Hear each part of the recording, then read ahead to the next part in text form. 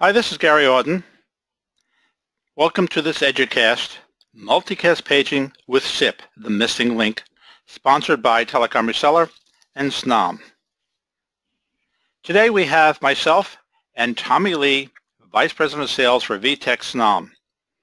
And Tommy and I have talked many times in Educast before, but not about public address systems.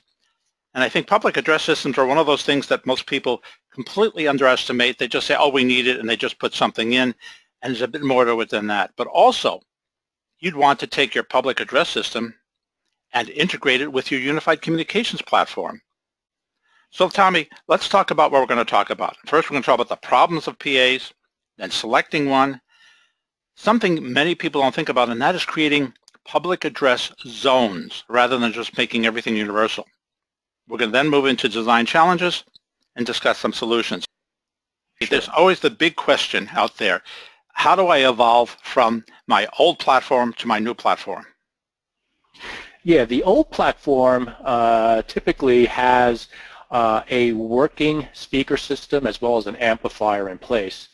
Very often when vendors come in and upgrade the phone audio system, what they do is they upgrade the telephone system to voice, but they leave a gap. Often in former PBX solutions, you had solutions that managed both systems at once, and most phone systems today only manage the audio voice from people, but never to addressing the existing broadcast system. So what the PA1 does serves as a SIP bridge that bridges the gap between the new PBX, SIP-based PBX, as well as the PA system that's fully operational and working in an organization. Let's focus on the business problems a bit more for the audience. Many organizations use a legacy PBX. I mentioned this earlier, and when we go ahead and convert, very often the old system is something that is fully operational, and sometimes people may propose a very expensive system like converting their speakers into an IP-based system as well as upgrading all of their infrastructure. Now, you know, that is a costly solution, and if people that could afford it is great, but very often, you know, 9 out of 10 times the existing system already works. So what we do is when they upgrade their PBX into a SIP-based system, now you can use the PA1 to bridge the gap. So now what it does is you can really call an extension to address any PA that you want to announce, so that in a new system you would just go and dial extension 100 and have that 100 address everything on the PA. And you mentioned earlier about zones. Very often you may want to address different zones within an organization, and the PA1 gives you that flexibility to do that. We're talking about announcements here, and a lot of people just say, well, that's just an announcement, but I think there are 5 major points we need to discuss, like clarity and so forth. Absolutely. The clarity in the PA1 you know, coincides with the high definition voice that exists on our phones as well. In fact, most of the main boards is identical, so that it behaves as an auto answering phone system. What you will see here is a campus, which is typically a very large application, and I'll show you some examples about how, you know, it is very easy to bridge that gap from using a upgraded phone system to connecting it to your public announcement system. Now, the point that I'm trying to also make here is that it's got to be a good system and understandable announcements. I ride the metro here in Washington, D.C., and most of the time I have no idea what they're saying. Correct. In fact, you know, that is a big point of clarity. In this case, what you need to have is, you know, an existing speaker system that announces very clear, but you also have to have a bridge that communicates your voice over HD if possible, and have that clarity announced throughout the system. Again, you know, when you're in a train system that's announcing an alternative route, you know, you want to make sure that people are very clear. In fact, some of our applications of the PA1 is made for transportation systems. So, you know, it's an application that we're already in today. That gets into the next point, and that is, how do you think about selecting a PA system, and why can you justify that selection? Well, in a PA system, in most cases, most of the PA systems already exist in many organizations. On the other hand, for those that are going through an upgrade and they have no existing PA systems, there's really two methodologies by which you want to deploy our system. And I will show you some diagrams that give you an idea about how to go ahead and deploy them. What you can do is really use the PA1 as either a listening device or a transmitting device. And I'll get into some of the details on the next slide. You know, that a good slide, like we have to have in any technical presentation, we have to have a diagram. And this is a great picture to lead into what you're discussing. Agreed. I think, you know, a picture is always worth 1,000 words. I mean, you know, the PA1 is a very simple system. In this diagram, what you will see is that the PA can also serve as what we call a multicast server. So what it does is you can assign a single PA 4 different extensions. Let's just say for simplicity, we'd call it 101, 102, 103, and 104. Each one of those extensions, when you dial it, will do an auto answer to that extension. And then when it does an auto answer, it will then broadcast that particular multicast address to each of the listening devices. Now on the lower end, you'll actually see there are 2 PA1s and a phone. You know, it shows a Snome phone here, but this could be any SIP phone that's in the marketplace that has multicast capabilities. So any phone that's actually listening on that thing could actually receive the message and be able to announce whatever it is that's connected to it, either to a person or in the case of PA systems, if it's hooked into a speaker, it'll be able to announce that as well. Now, when I say speaker, each PA1 does have a 4-watt amplifier for it to directly bias a 8-ohm speaker that you could connect into the ceiling, or you could use the PA1 to drive an existing amplifier that drives more than one speaker. That gets into the question of zones, and let's talk about that for a moment. What is a zone, and then what's its value to those implementing this? Absolutely. I think in one of the zones is, take example for an education system. You may want to make an announcement within a classroom. So say, for example, you know, a son by the name of James, you know, the parent showed up and needs to pick James up to do something. You may want to make an announcement within that classroom as one zone, or you may want to make a full school zone where you have all the systems announced listening to a specific address that addresses everybody. So not only would it appear in not just one room, it appears in every room, including a hallway as well as the principal's office, to be able to hear this announcement that's said throughout the system. So one speaker can actually be a member of multiple zones then? Correct. That's correct. So one PA1 can handle multiple zones. That's correct. Let's talk about a 3-zone example then. You know, here is a slide that kind of talks about a 3-zone system.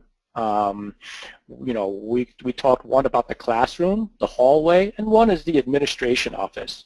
So similar to the diagram that I showed before, one PA1 is shown to broadcast, in this case, 3 zones, one extension 100, 200, and 300. Where in 100, it actually is assigned a specific multicast port, and as well as extension 200 and 300. And when you see below, you'll actually see in the classroom that it has a PA1 device that's listening to 2 different zones. So in the classroom, it has a 224.1.1.1. I don't want to get all digital on you, but for that address is used to address everybody throughout the hallway, the administrative office. That's a common IP address that goes across all 4. Where in fact the other address is also the classroom, where you could also say, give it a unique address that only addresses that particular classroom, and in this case it's classroom and hallway as well. So both of those IP addresses remain the same for 2 of those, but the admin office doesn't necessarily have that IP address, so it wouldn't necessarily do that. It's actually assigned a 3rd port address for that, so 224.113 versus 112. And these are the different ways that you can address different zones using the PA1 device. And each one of these PA1 devices I mentioned earlier can either drive a single speaker directly or drive an existing amplifier. Do you have some recommendations for the designers who have to deal with this kind of situation, which in most cases, once it's put in, probably doesn't change for years. That's correct. In fact, very often when the PA1 system is set, one of the hardest parts to do is once you drop the ceiling or you go into the closet, once it's working, it just basically sits back there and takes care of it on its own.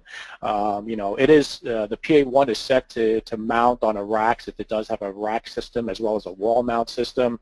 But once you get it set up and working, it should just work in the background, do an auto answer on the phone, and be able to function just as reliable as your speakers do. So one of the things we recommend is perhaps buying one or two of these things and doing a pilot test before you actually roll it out. And once you understand how to roll out one or two, then it's a matter of multiplying that scenario for what you need throughout your client base. Let's move on and discuss the PA1 a bit more. Absolutely. I mentioned earlier that it has two different roles. It serves as both a listener as well as a server. Now, in many cases, what you may do is you may walk into an office that automatically has an existing SIP-based phone system, and you just want to go ahead and bias the existing speaker. Well, in that case, all you really need to do is to put an auto answering device, namely the PA1, say into your drop ceiling, hook in a PoE Ethernet cord to it, and assign an extension just like you would a SIP phone. Once you dial that extension will do an auto answer to that extension and be able to drive either the amplifier or the existing speakers that it has been hooked into. The other portion that it can play is a server. You could walk into a small business that states, hey, I want to be able to make an announcement in the back loading dock or in the central office to say, hey, guess what? Someone brought in donuts this morning. Whatever you want to make, then this device could be the calling device where you assign it several different extensions, and each extension can be assigned a specific multicast IP address, of which either the existing SIP phones or the PA1s would be able to listen to that multicast address and be able to hear any intercom or public announcement message that you announced throughout your organization. Now, the next picture does have a bit more about the configuration of the PA1. Would you talk about some of the connections we have here? Absolutely. The main connections is really the Ethernet ports that you see dead center of one of the side diagrams. So you can go ahead and connect a PoE port into the PA1, which will power the device. It also has the capability of using a power supply if you need to. On the other side, it also has a speaker connection that's driven with an internal 4-watt amplifier. And a great way to assign an IP address to this, because it doesn't have a speaker system, is you can connect a headset into the earphone and push one of the red buttons, and what that red button will do is really announce to the connected headphone its associated IP address. Once you have that IP address, you could take that onto any web browser and be able to configure this PA1 remotely. Some of the nice relays that it does have is that you can also connect this to trigger off relays to answer a door, or even triggering relays to set off a strobe light in the case of having a visual notification for factories when the phone rings. Nobody would be able to hear it in a loud factory, but be able to see something visual to have someone go over and pick up the phone. We have a screen on the next page about the SIP identity. Would you help us with this? Absolutely. For those that are familiar with SIP phones, this page should look very, very familiar. If you notice on the side, there are 4 different identities, and this is really the basic home identity page 1. You really only need 3 different inputs: the registration of your SIP PBX, as well as the extension and username and password that you assign for that particular SIP extension. You work this very similar as you would work as you would register a SNOME or any other SIP phone. We have listening devices via Multicast, but I'm not sure everyone in the audience understands what you're talking about. Would you focus on that for us? Absolutely. Each listening device, specifically the PA1, has the ability to prioritize all the different multicast addresses that you assign to your network, so that a very important message, such as an emergency announcement, should be set to priority 1. In that case, that announcement would be, set as the highest priority, so it will be able to handle if 2 people were to get on and make 2 different announcements. The priority 1 message would be the one that takes priority and be able to make that announcement to that set. Unfortunately, there isn't a queue. This is a very simple device, but what it does do, it gives the end user the ability to design in and listen to what's most important from a priority standpoint. Would you continue the discussion then into the multicast as far as zones go? No problem. With every listing device, this is the actual serving device. As I mentioned earlier, this talks about configuration identity 1.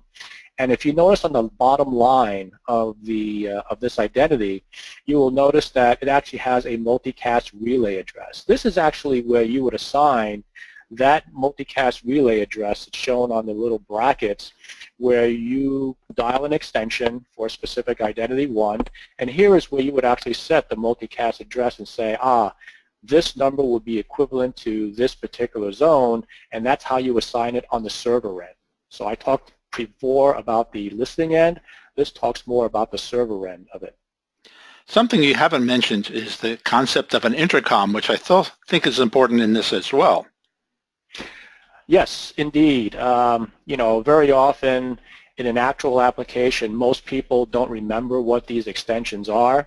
And one of the nice things about SNOME phones are function keys. And one of the things you can do is to be able to set up an intercom system so that anybody with the right, capability can program a key to make an auto announcement to either a one-to-one call from phone to phone, or you can assign a particular extension on an intercom system and be able to dial with a push of a button stating either, classes are over, or the floor is wet on aisle 3, depending on what you want to state. But the good news is that, people don't have to remember extensions. You can assign these to speed dials on a phone to make the overall operation very simple for the end user. So what that means is I don't really need training. It's kind of intuitive.